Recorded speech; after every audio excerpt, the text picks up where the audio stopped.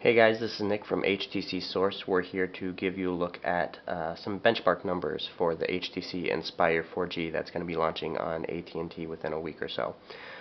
We've run the benchmark a couple times already and the numbers look pretty impressive, but just wanted to give you guys a first impression of what the benchmark numbers really are. We're using Quadrant Professional here to go through, basically test out the CPU, the memory, how it processes just regular data, 3D and 2D graphics as well.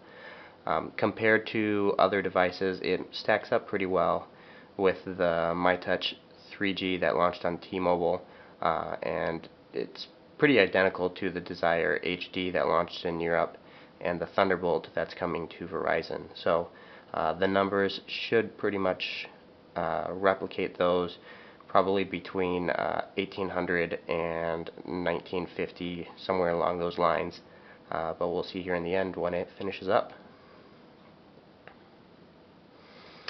And there we go, if you can see it.